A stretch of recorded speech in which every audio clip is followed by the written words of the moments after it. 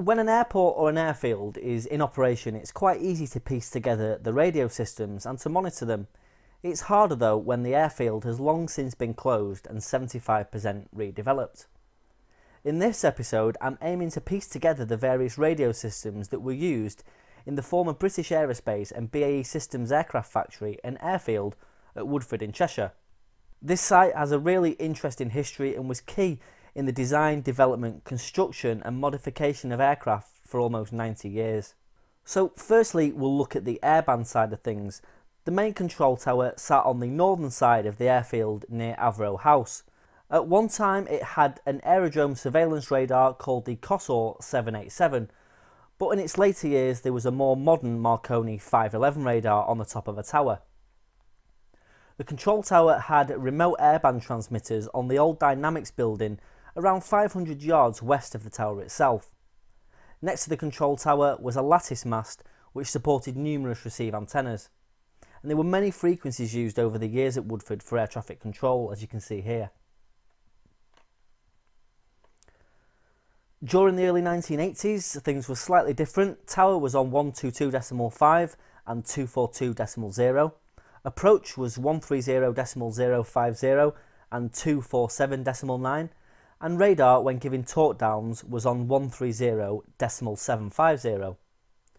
122.5 used to be called Contractors Common in the 1950s, and it was a frequency shared by most aircraft manufacturers' airfields in the UK.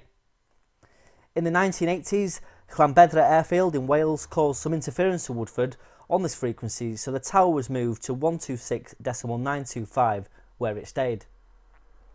The UHF air frequencies were used for a while as well, but a NATO frequency reorganisation changed them a couple of times over the years. The old radar was replaced with a Marconi 511 radar, a long-range version of the Marconi S500 series of radars, and used a high-power coaxial S-band magnetron.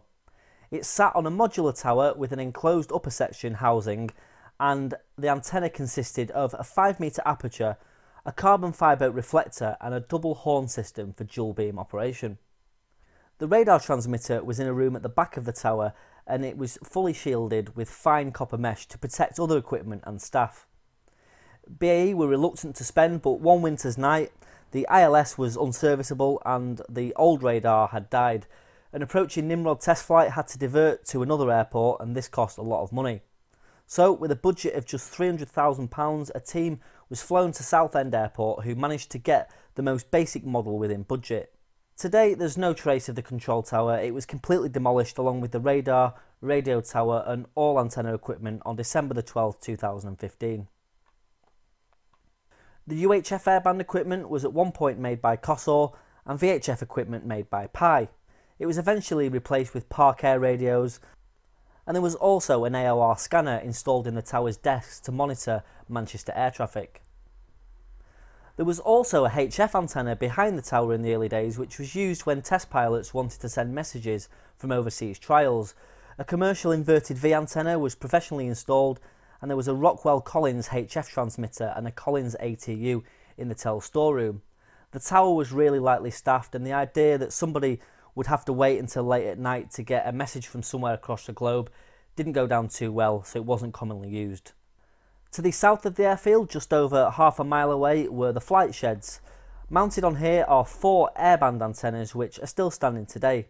2 are on the top of a lattice tower built into the flight shed itself, and 2 others sit on mounts attached to the building lower down.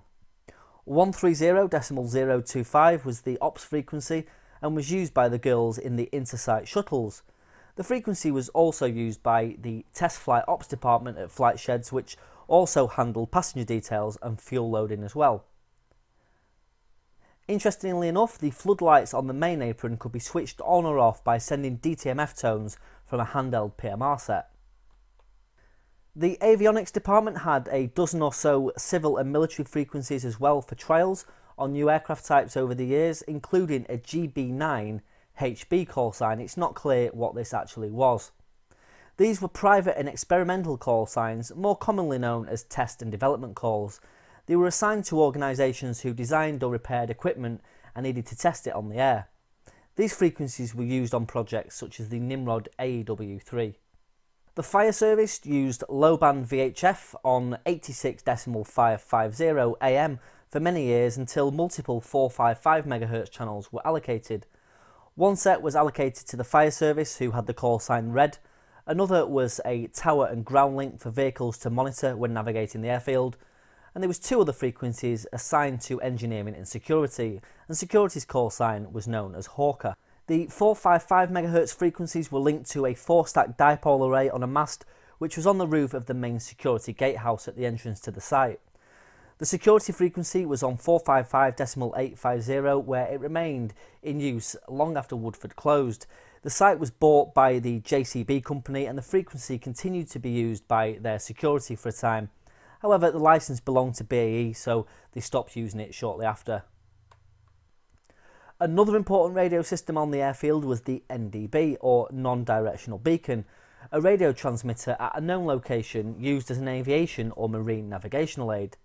The NDB, which used the call sign WFD, transmitted these letters repeatedly 24/7 on 380 kHz. The beacon's 10-metre vertical whip and transmitter housing was located in a wooden enclosure on the northwest edge of the site near the old Dynamics apron, after it moved there from its original site, which was on farmland about 6 miles out on the finals for runway 25. The outer marker was on 75 MHz, and it was also on that site as well. The NDB was always switching itself off after a heavy downpour at the old site, which was reportedly something to do with the ground plane. Air traffic controllers used to get QSL cards from people who had heard the NDB as far out as Europe.